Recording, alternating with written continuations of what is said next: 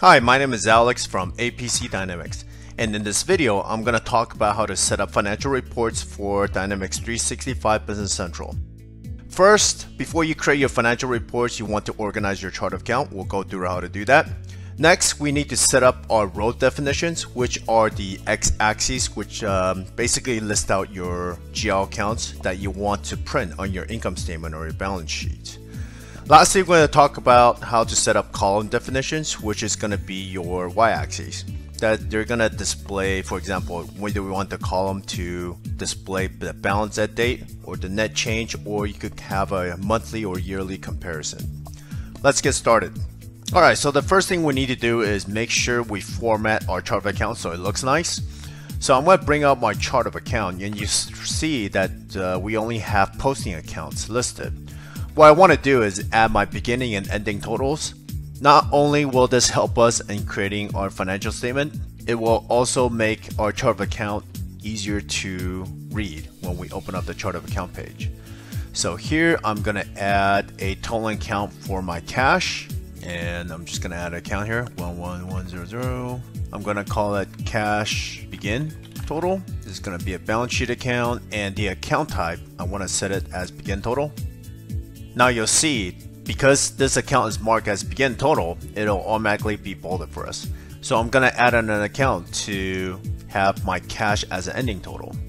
Click on new, give it a number, and the account type would be ending total. So you'll need to go through and add your beginning total and ending total to your chart of account. Now you could also add a subtotal within a subtotal. For example, I want to group my assets into a total. So I'm going to add a new account, asset begin total, and change that as my beginning total. And I'm going to go down to my assets, the end of my asset account, and add an ending total. After I set up all of my beginning and ending total, I am just going to click on home and then chart of account. What this will do is it will add my formula into my chart of account. And if I scroll down to the assets,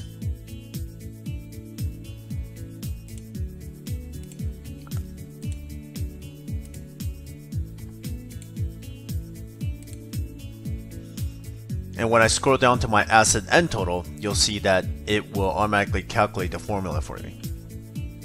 Alright, so now that you've made your chart of account presentable by adding beginning totals and ending totals, we can now set up the row definitions to create our income statement and balance sheets accounts. So let's do that. To set up the row definitions for your financial reports, you could use the search functionality and search for row definitions.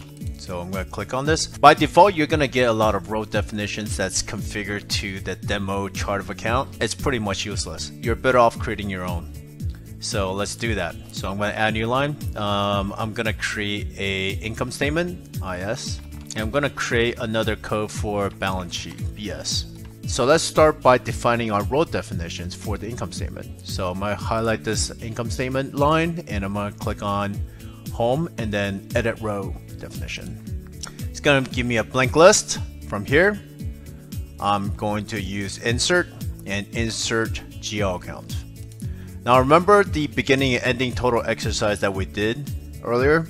This is where it's going to come in handy. So I'm going to scroll down, and I'm going to select my revenue accounts and my cost accounts, and I'm going to highlight all of my income statement accounts. And I'm going to click OK. Now you notice that it will automatically bring over my beginning and ending totals, and it will automatically bold it and indent it for me. So that's what I was saying earlier. It's worthwhile for you to organize your chart of account with beginning and ending totals. That way when you create your income statement or balance sheet, all of the formatting will be taken care of. And of course, you could go through and you could add rows, bold them, indent them as you wish. I'm going to go to my balance sheet, and I'm going to do the same thing, edit row definition, click on insert GL accounts, and highlight my balance sheet accounts. Same exact thing. If you added your beginning and ending totals, it will bring them through. If not, you'll need to manually configure them by bolding and indenting. Alright, so that is our row definitions. Now let's talk about the column definitions. Alright, to set up the column definitions, you would search for column definitions. And same thing, by default there are a couple of pre-configured column definitions for you to choose from. Two of the more interesting ones are net change. You would use this net column for your income statement. And the other more interesting one is the balance, which is displaying your balance at date. This is typically used for printing your balance sheet. So if I go to the edit column definition for balance, you'll see that there's a column defined with the column type of balance at date.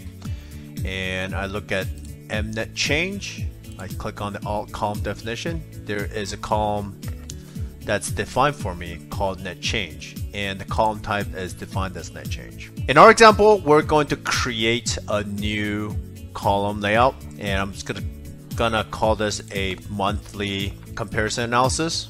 So I'm gonna click on the edit column definition and just type in my month that I want to display, January, February, and so forth and so on. Now I'm going to use personalize, and I am going to add my comparison period formula.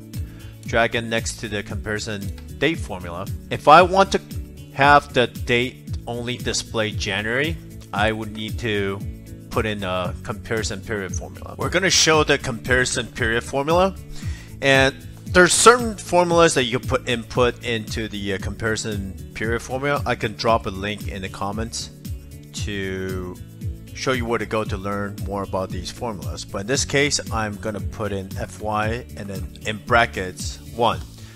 This will tell the system that I'm going to print the information for fiscal year 1. In this case, in the demo company, the fiscal year starts at January 1st, so that's my first fiscal year. So I'm going to go through fiscal year 2, fiscal year 3, fiscal year 4. Now let's say I want to add a column to show the totals. On the column type, I am going to set up as formula. And in order for me to calculate these different columns, I need to give a column number. So I'm going to go A01, A02, A03, so forth, and so on. And on my formula, I'm going to sum up A01 to A04. And that's it for setting up your financial reports. If you run into any issues creating this report, please let us know. Thank you.